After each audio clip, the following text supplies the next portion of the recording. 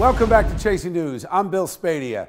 I want to tell you as we wrap up the show tonight about a young umpire who got a special honor.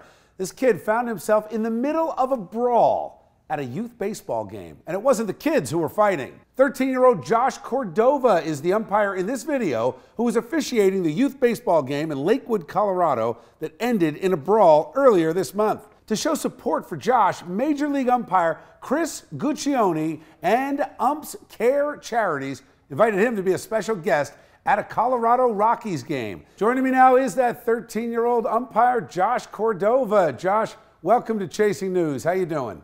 Good. Thanks for having me. All right, man, let me ask you, what did it feel like to be honored at the Colorado Rockies game and talk to these Major League umps? It was amazing. I'm just so appreciative that they were able to have me and they invited me out to go. How long have you been umpiring youth games? 2 years. 2 years. So you're pretty good at it after 2 years. What was it like on the field? Did you sense something was happening? Well, they were just like, talking to each other, and I didn't really think it was going to turn into what it did. What was your immediate reaction when the fight broke out on the field? Just to, just take a step back and get out of there before I accidentally get hurt. So what's next for you? I mean, you're 13, you got to get through high school, you're going to go on to college. Is being a professional umpire something you want to do?